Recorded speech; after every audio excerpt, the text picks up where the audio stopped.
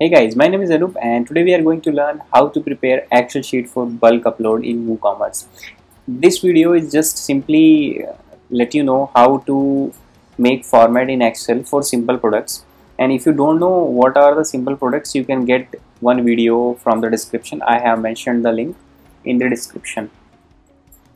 So let's get started. So guys, I have prepared very basic columns in this Excel sheet and I'll explain you very quickly. So what I have done, I have written a SKU. SKU is your unique product code. So this is the SKU, the name of the product. This is the short description. This is the long description of the product. Then number of stock you have. Let's say I have 30 stock of this product. And when you will get notified, let's say you are getting continuously orders and you will not get you will not check each time your stock is going too low, because you will have at a time you will have thousands of products. You can't manually check. So if your product stock get low, less than 2, you will get automatically notified from our system. And what is the weight of your product, what is the length in centimeter, length, width in the centimeter, and height in the centimeter. It's totally optional parameter, and these four are the totally optional parameter. And if you want to automate the shipping part and auto calculation of the shipping through ShipRocket or some other platforms, then it is mandatory to give. It is the packaging size, then this is the sale price, this is the regular price. You aware about that. Then the categories that we have created, the categories in the previous video, you have to write the same name of the category. Then tags, you can write anything. Then the images, this is the most important part of the images, how you have to prepare the images and how you have to link with this Excel sheet. So like we have created a folder for the categories, we have to create a folder for products that I have already created, and then you have to paste all the images into the same folder. So then you have to copy and then you have to paste the images over here by using comma and space. Then another image of the same product, then you have to paste. Then you have to paste this particular image also. So like this.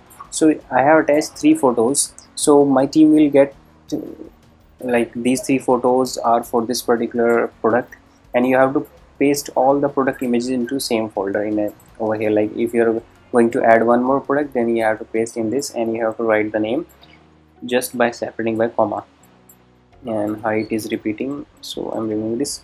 So this is the basic text, and then I'm going to show you a quick live example. If I upload this particular product, how it's going to show.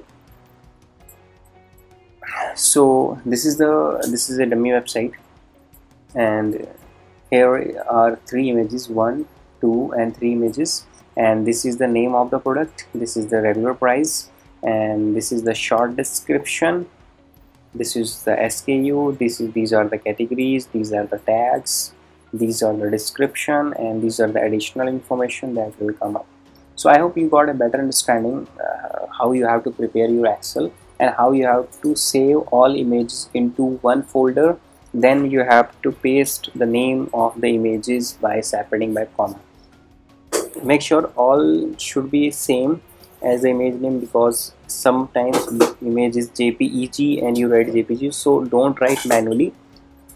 Just enable the extension from your system and just rename and then copy the name of your file and then just paste. It will give you like less error, because what will happen if you're uploading 100+ products, it will be problematic for you to check manually each and every product individually, like where images are coming and images are not coming. So I hope you got better understanding how you have to prepare your Excel.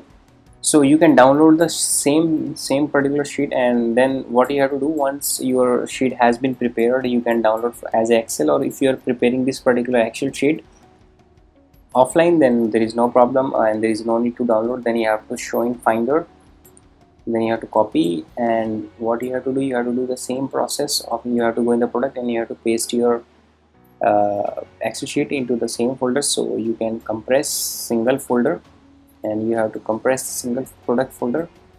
After creating the zip, you have to simply transfer all this particular zip file through WeTransfer. And if you don't know how to use WeTransfer, you can watch the video I have given in the description. And if you find any query, you can directly contact to your project coordinator of our team, or you can directly comment in this video's description. Will surely reply if you are not our customer. Thank you. Bye bye. See you in the next video.